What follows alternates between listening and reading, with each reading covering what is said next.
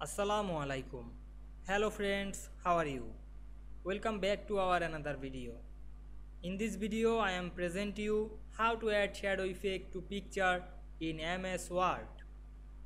Let's get started. Firstly we have to open a Word document, then we go to the insert menu and click picture option. Then choose a picture on our file. Then insert it. Then click the picture and go to the format menu. Then choose the wrap text option and choose in front of text. Then resize the picture some small. Then move the picture in middle. Then go to the format menu and click picture effect option. Then choose shadow and select any shadow on this shadow panel.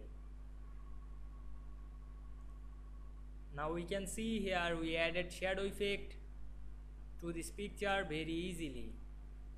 I hope you enjoyed the video. Please like, comment, share and subscribe my YouTube channel. Thanks for watching.